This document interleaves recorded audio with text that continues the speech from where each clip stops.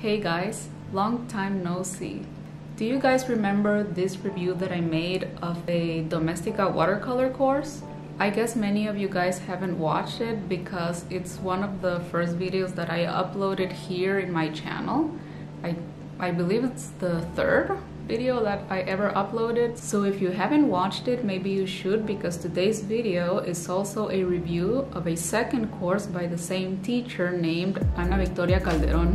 So I'm gonna share with you guys everything that I learned in the course, all of the exercises, some personal tips from me, and I'll tell you my thoughts and my opinion about the course along the way. Okay, let's start off by talking about what materials I used for the course. This time I chose to use these Schminke watercolors, which are a bit more pricey than the ones I used last time. For my last review I used these ones that I bought from Amazon, and I did feel a difference between them, and maybe I'll make a video comparing cheap versus expensive watercolors.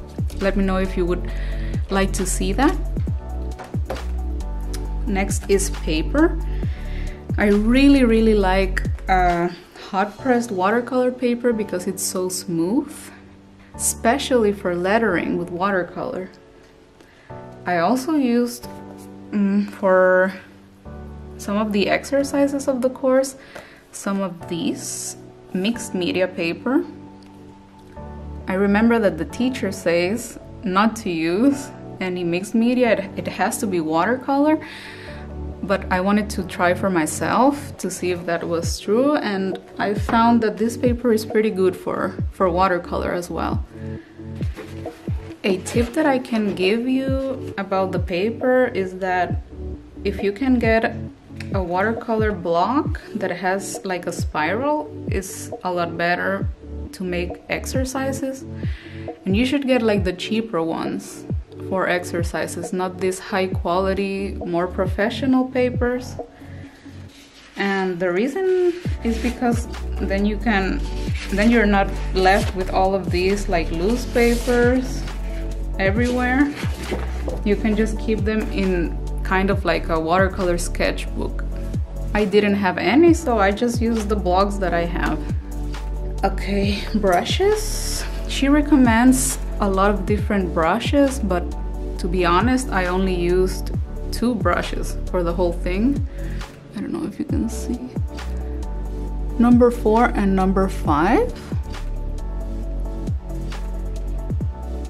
of these standard watercolor brushes, nothing special. You will need a pencil to make your drawings, like your guidelines, you know. So I recommend something between these 3.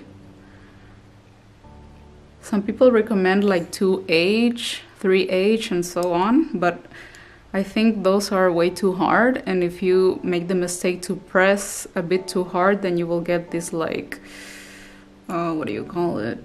These like marks on your paper that you cannot get rid of.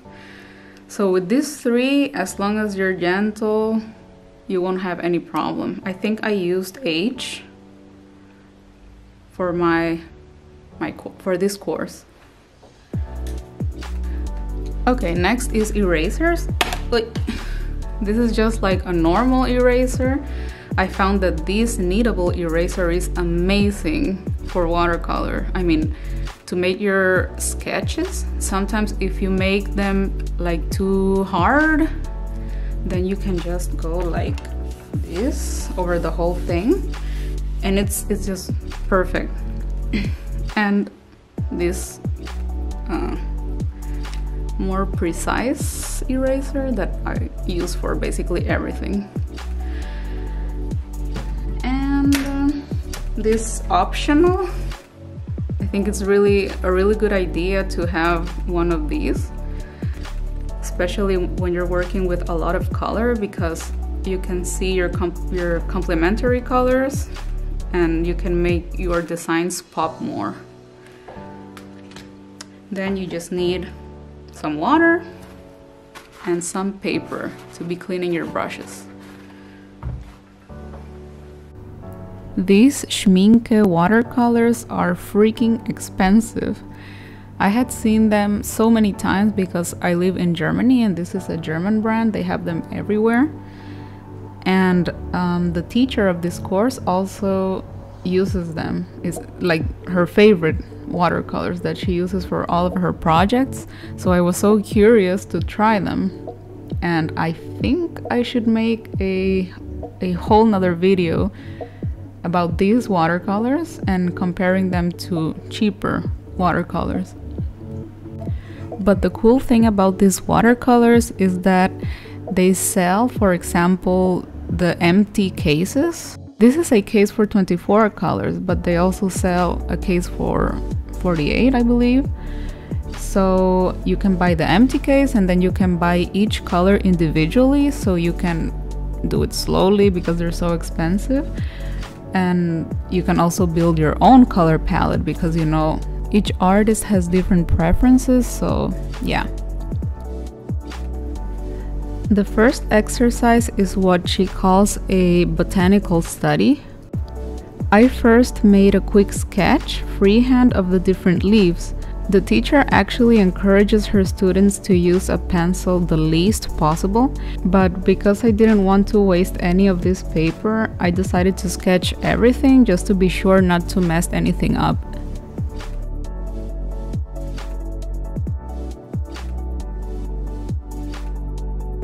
A tip that I can give you is to remember to never wipe off any of the watercolors that you have been mixing, because you can just reactivate them with some water and they work perfectly well. I remember I used to clean everything up after using some watercolors, and that was a total waste of color. Another thing is that I always try to keep my palette as clean as possible. So the way I do that is I never put my brush in a pan unless I first have rinsed it in my water. These three techniques are really basic and simple. Wet on dry is just putting your color directly on the paper like I did. Wet on wet is putting plain water on the paper first and then adding the color to create interesting textures.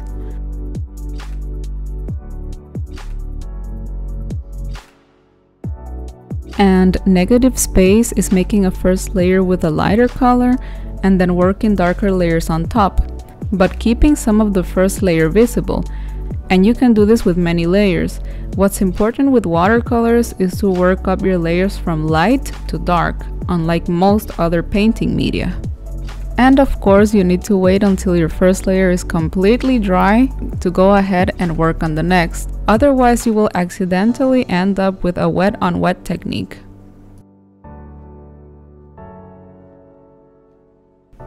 The second part of the first exercise is to start making more complex leaves applying the three techniques.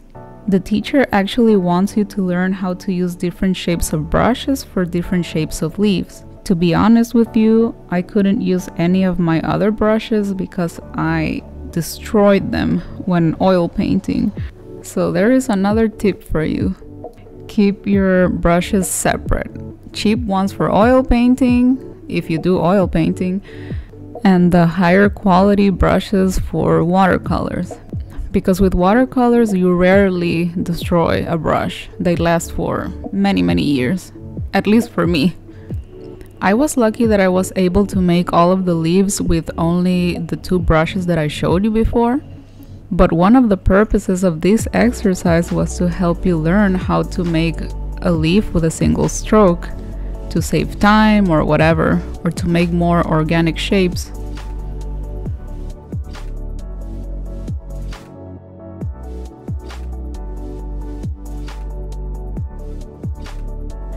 At this point, I had to wait about 20 minutes to be able to continue with the top layers. To make the top layers, you need to have quite a steady hand. That's why it's recommended to make the course for beginners first. There you will make some pulse and precision exercises that are for complete beginners.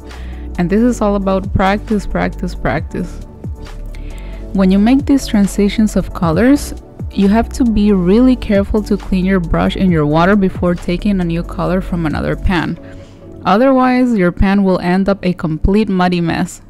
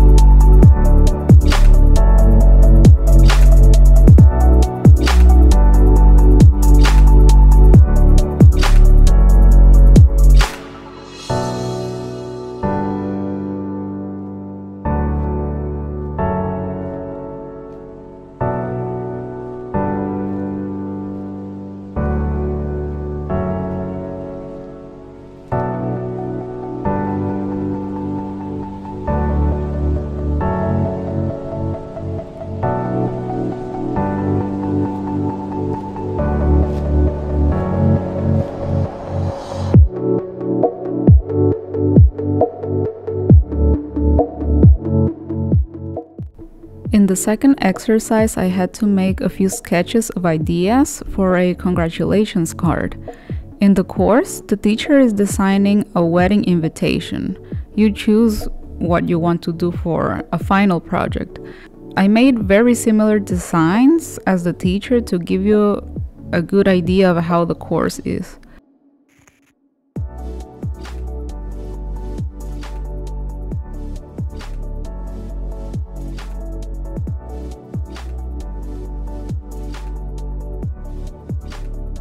From all 4 designs, the upper right is the one I like the most, so that's the one I chose to use for my final project.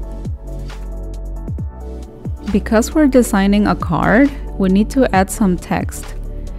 Making lettering with watercolors is not easy. You need to have very good pulse and precision, a good control of the amount of water that you're using, a good control of how much you press down your brush, and just a steady hand in general. All you need for this is practice, practice, practice. There is no way around that. First, you will practice simple strokes, up thin and down thick. Then you will choose a font that you would like to learn how to make with watercolors, and you have to make the whole alphabet. When you feel that you already are getting a better control of it, you can practice writing exactly what you want to write on your final project.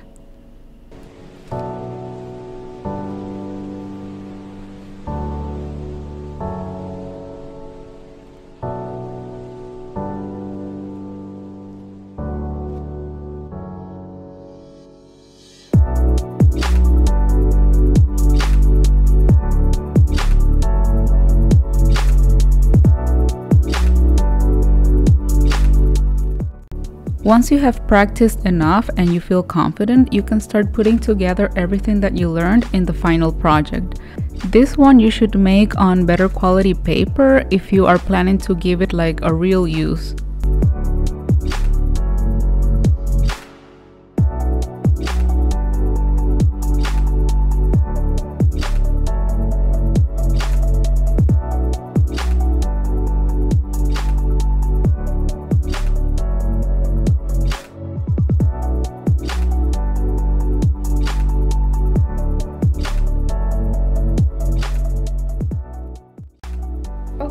now that I have finished all of the illustration of my final project, I have to now make sure that it's as clean as possible, because the last part of this course is learning how to digitalize it and make some tweaks to make it as perfect as you would like it to be.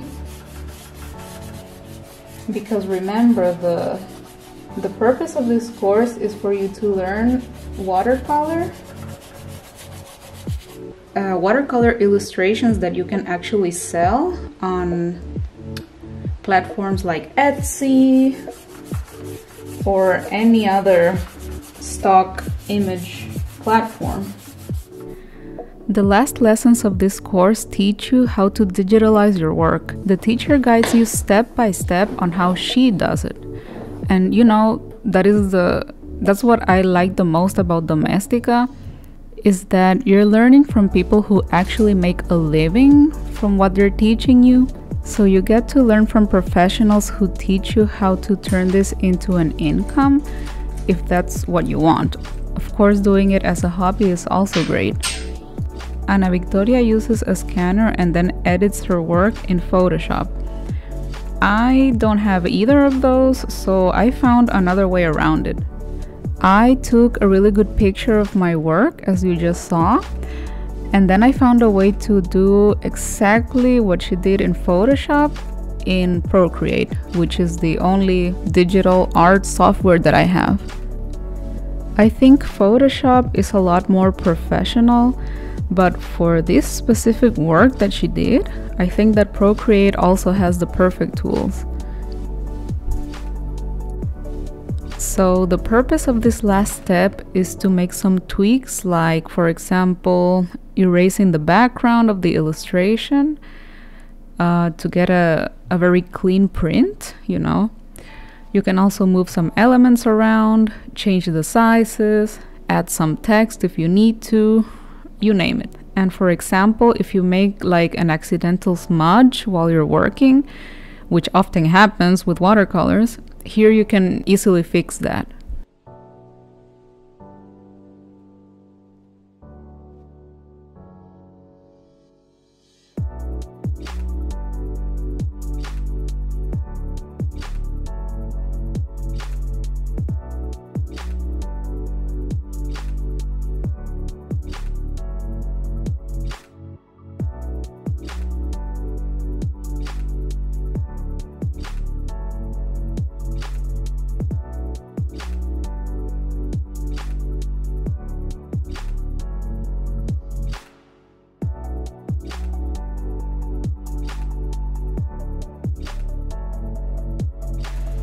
So this is how our picture looked before editing, and this is how it looks after editing.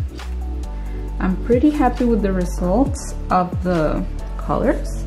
I think it looks even a bit nicer and vibrant on the final digital version.